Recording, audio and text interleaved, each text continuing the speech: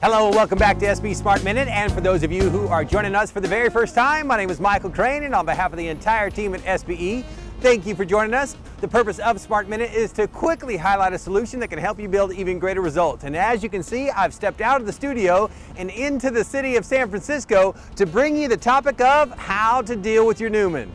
As we all may know, on the sitcom show Seinfeld had a nemesis named Newman. And while the character was fictional, the reality is most, if not all of us, have our own Newman. And just as Seinfeld's Newman was not going to leave the show, most of us now and forevermore will have to deal with someone we find difficult.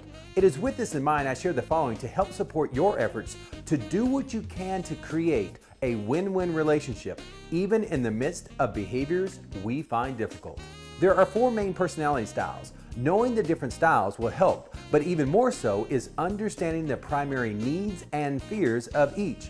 First, dominant. They tend to be ego-driven and want to lead. Their primary fear is being taken advantage of. Their primary need, therefore, is to control as much as they can. Thus, if you want to create a better working relationship, you must build in ways to allow them to feel more in control. Next, the extroverts. They tend to be optimistic and enjoy being liked. Their primary fear is rejection, and thus they have a need to feel that you value them. With this in mind, we have to make certain we provide them a feeling that they're accepted and appreciated. Now for the guardian. These tend to be those who are slow to move in a different direction and tend to be very loyal to people and processes they're very familiar with. Their primary fear is change and doing anything outside their comfort zone. And thus their primary need is routine.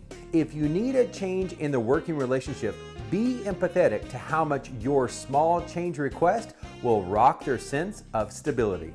And as for the fourth and final, detail thinkers. They're all about the specifics and the details. They don't want to just know the time. They want to know how the clock works. Their need for details comes from the fear of making a mistake. So for them, give them all the details and time to absorb it. Keep the 4 needs and fears of these behaviors in mind, and I have no doubt you too can create even greater results, even when you're dealing with a Newman.